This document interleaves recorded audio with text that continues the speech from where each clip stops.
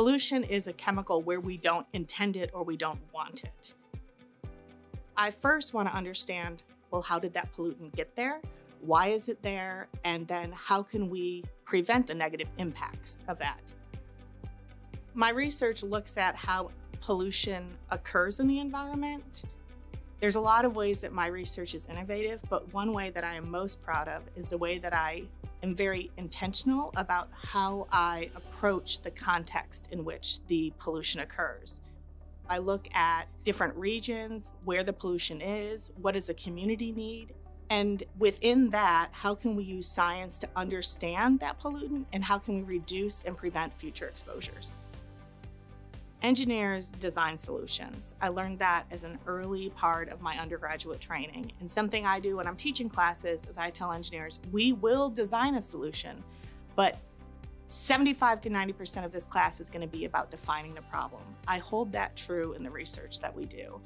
So when we're defining a problem, what we first do is say, gosh, what part of this scientific expertise or engineering expertise, technical expertise do I have?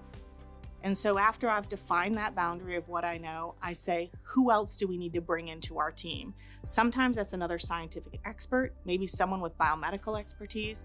Maybe it's a partner from industry who understands how they used a chemical. Once we get a team like that and we maintain relationships, that is how we are defining our problem. And then I find in that last final push of 25 or 10%, we come up with a really creative, innovative solution.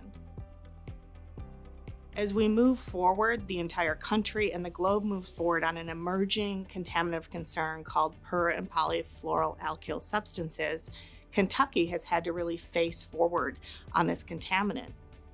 We see communities specifically impacted by this contaminant, and we also are looking at how do we respond to protecting public health here in Kentucky and also being mindful of economic impacts. We've been very interested in how aging infrastructure, both pipes buried beneath the ground, as well as building infrastructure can deteriorate and how that can pose unexpected exposures to humans. And so we've been conducting experiments looking at piping fixtures.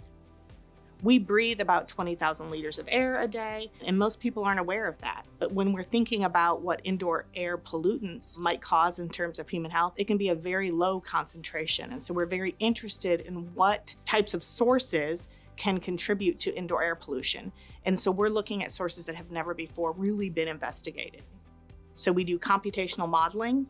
We also do these experiments with pipes, looking at chemical fluxes, also pressure, depressurization. We also look at developing QA/QC or quality assurance for new sensors that would be used in environmental field testing and laboratory testing.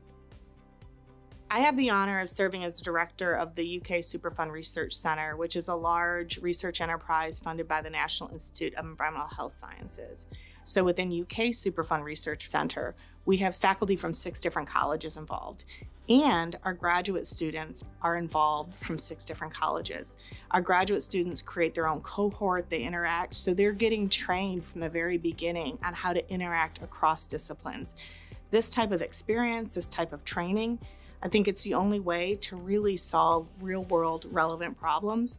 And the best thing is that it's here at UK where we can have an impact in Kentucky. Civil engineering is really about engineering societies, right? Building societies, building cities. Well, cities are meant to serve people.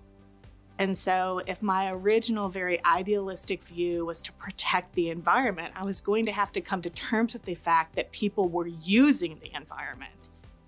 From industry, which often causes pollution, and then communities that can be sometimes adversely impacted. At the same time, I'll admit, communities are often positively impacted by the economic benefits because you're forced to consider all of those impacts, everything, the positive, the negative, and the neutral.